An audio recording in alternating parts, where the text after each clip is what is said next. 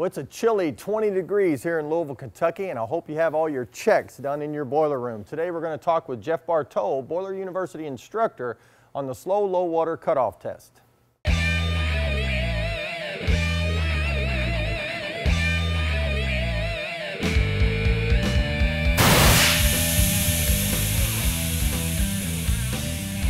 Today we want to talk about a slow low water cutoff test.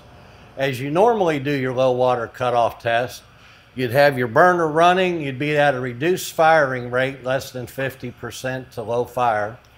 You would open up your blowdown valve, your burner should shut off. Burner shuts off, you close your blowdown valve, you let the water level come back up to normal, the burner restarts and you start again. You've tested your low water cutoff. The slow low water cutoff test, what it does is helps determine there's nothing wrong with your low water cutoff safety.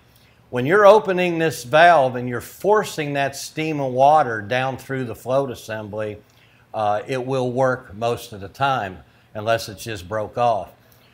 Whenever you're doing a slow low water cutoff test, what you're doing is you're going to let the water fall at a normal failure rate.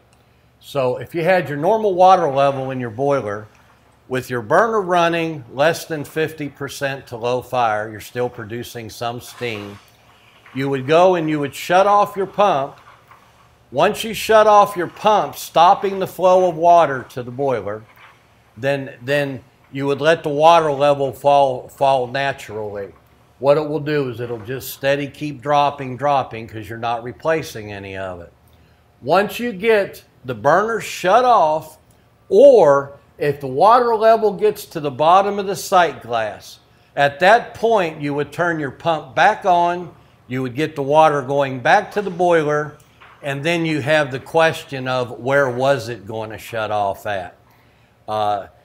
Most of the time your manufacturers will have the sight glass where your water level will be shown while you're still able to see that your low water cutoff is working. Sometimes that's not the case.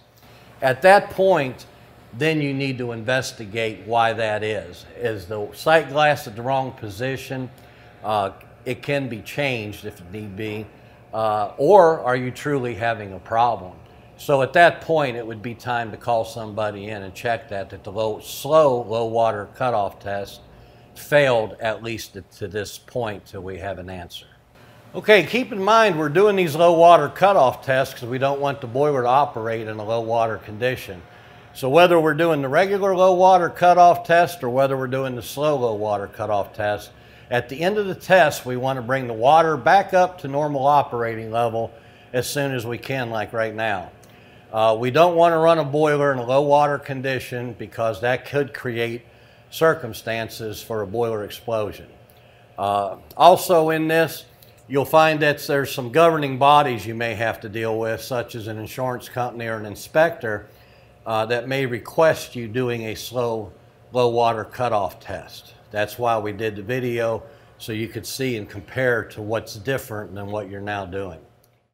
Well, I appreciate Jeff stopping by and giving us that great, useful tip for our boiler room. Now, speaking of Jeff and the Boiler University, in 2017, we've got 11 dates. If you would click right here, you can check out all the dates in 2017 for our Boiler University. Also, come by and see me at PowerGen next week, Monday, Tuesday, Wednesday. We're at booth 3022. Come by and get you a great t-shirt. Well, like us on Facebook, follow us on Twitter, and subscribe to the YouTube channel. And if you don't mind, maybe share a video. Do it! It doesn't work.